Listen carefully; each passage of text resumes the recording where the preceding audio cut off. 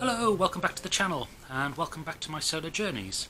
We're now into March, so it's time to look back at my February solar generation and my electricity usage throughout that month, and to see how we're doing in terms of making payback on my original investment in the solar panels and battery system, and how much money we've just generally saved. And also, I'm going to use this opportunity to look at my prediction that I made back in January, to see how much money I'm going to make this year, and see if that prediction is still correct. And spoiler alert, no, it's not. So we're going to have a look at that as well. Just to give you a brief insight of what's coming up on the channel, next Friday I'm going to release a video where I look back at my past 6 months of having solar panels and the money made from that. So this basically marks 6 months since I've had the solar panels, but it also gives me the opportunity to look at how much generation you can expect through the autumn and winter, i.e. the worst months. So that should be quite interesting to do. I'm obviously taking March to be the beginning of spring. I'm not sure if that's an official definition of when spring begins in March, but it's one that I like to think of.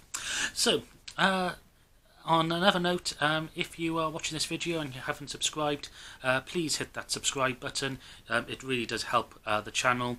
It allows, if I get up to that 1,000 subscriber marks, I'll be able to take money from the adverts that appear before this, rather than YouTube taking all the money. So it's a massive help if you can hit the subscribe button. And if you can share the channel with friends and recommend it to friends, that's great as well. Okay, so let's have a look at what's happened in February. So obviously February is the shortest month, and here is the graph of our February generation. So as you can see, we've had quite a few days where we've had a lot of generation in February, quite a few days over the 15 kilowatt hours. Just for your background, we have 4.65 kilowatts of Qcell solar panels on the roof. That's 12 of them. That feeds into a 5 kilowatt Solis inverter, and that feeds into a 5 kilowatt hour pure drive battery, and obviously into the house as well. And our daily usage, or average usage, is between 6 and 7 kilowatt hours. So you can see that quite a few days we're well above that. So we've got, as you'll see, we'll have quite a bit of export, and there were a few days where we were a little bit below that, so we were relying on import from the grid. So the best day, or the worst day, let's start with the worst day, was the 4th of February, where we generated only 1 kilowatt hour from the solar panels. But our best day, which was the 23rd, we had 22.8 kilowatt hours generated. And that means that in total in February we generated 272.6 kilowatt hours. And if I now flip over to this graph, you can see how that energy was used. So, and a little bit where we get the import. So throughout February we used 194 kilowatt hours. So that's a bit lower than our monthly average, which is normally about the 200 to 210 mark, but then February is the shortest month and is 2 days shorter than all other months. So that would explain why we're that little bit down. So if it wasn't for that, we would be over the, we'll be right in the middle of that range. So what this graph shows is our usage of our energy, or where the energy is coming from. So the yellow is the battery, so this is where we've charged the battery and then we've used energy from that battery. So you can see we've got quite a consistent amount of battery use throughout February. The green is what we call self-use, so this is when we generate it on the roof and we use it in real time. So if we're generating 2 kilowatts on the roof and we turn the oven on and use 2 kilowatts, that's self-use.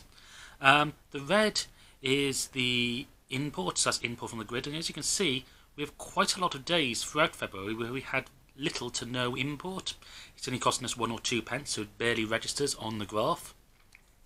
And the blue, this isn't our use, this is the export, so this is when we're sending back to the grid, and again you can see on quite a few, not a huge number of days, but what's our 1, 2, 3, 4, 5, 6, 7, 8, 9, 10, at least 10 out of the 28 days, we were getting quite significant levels of export to the grid. So that's excess energy that we're generating that we can't use and we can't store, so we send it back to the grid.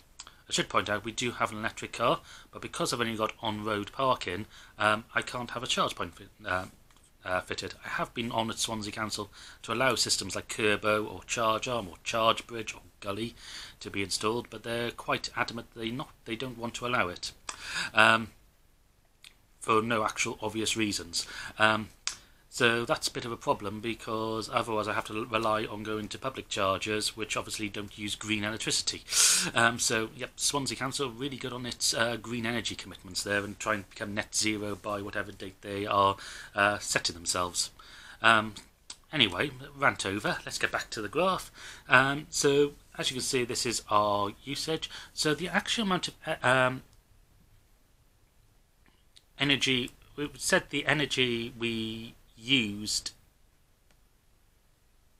in February was that 194 kilowatt hours, but we generated 272.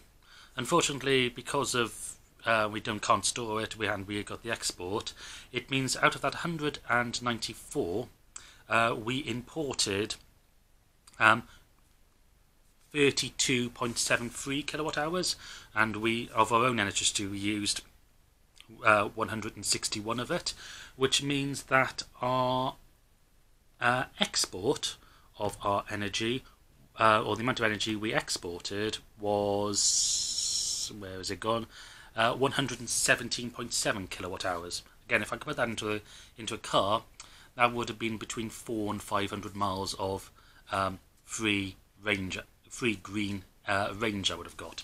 So it really does put into context the importance of having solar panels and having electric cars, and also being allowed to charge at home. Anyway, back to the data. Let's now have a look at how much money we saved and spent.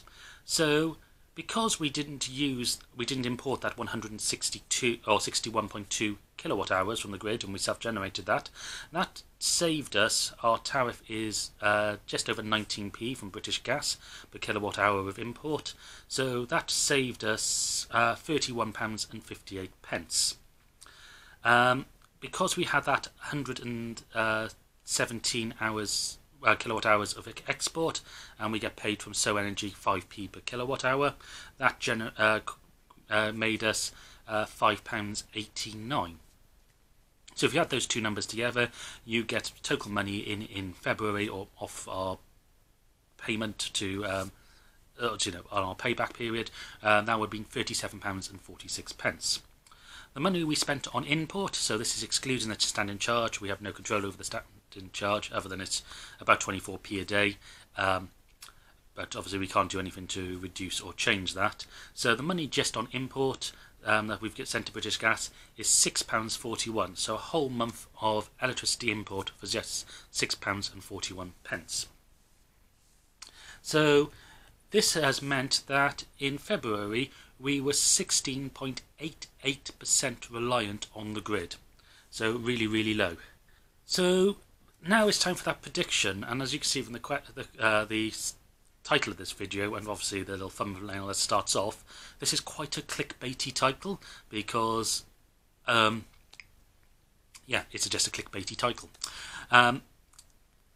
So in January, when I made my video summing up 2022, I made a prediction for 2023, which was that December was going to be roughly equal to January, November was going to be roughly equal to February, October roughly equal to March, and this would then allow me to predict how much money I was going to make in this year from the data that I'd already collected last year from the last 4 months of that.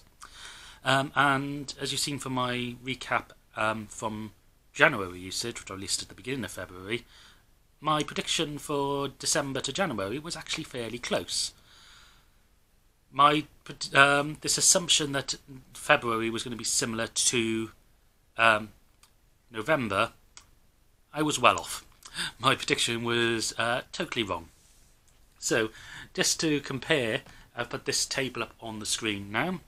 So in November we generated 177 kilowatt hours. This month we were nearly 100 kilowatt hours more, so that was a fail in that part of the prediction. Used, that was roughly the same, so at least my prediction there was right, but I know that because we always use, as I say, between 200 and 210 kilowatt hours per month, and just because there's a few shorter days, that's counted for that. Import, yep, well off on that.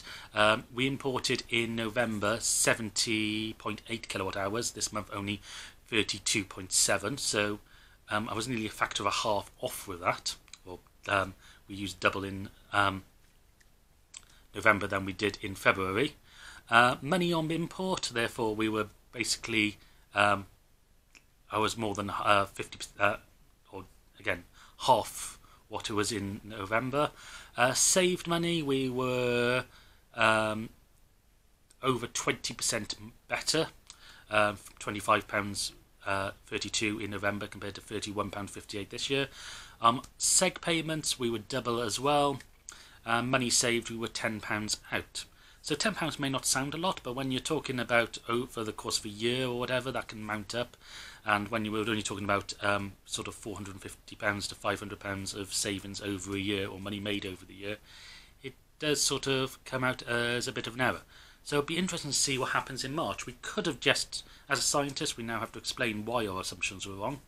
It could be that February was just unusually good weather and we had a lot of sun and not much cloud, and November was particularly bad last year, so that's one explanation. It could be that the assumption is just wrong in the first place. Obviously comparing March to October will give a far better indication. The other thing is we probably do need to have multiple Novembers and multiple Februaries to be able to do a direct comparison and average them all together, because this is basically just a sample of one. So that's where it could be wrong. At least it's wrong in the right direction for me, or wrong in the good direction as far as money being made from this, because I'm £10 better off than I would have been. So yeah, that's my summary of February. As I say, if you can subscribe to the video, please do. This is, as you see, lots of YouTubers say this. It really does help people on YouTube if you do this. Anyway, thank you for watching. Keep an eye out next Friday for my video where I summarise the last 6 months. And I'll see you again in a video very soon.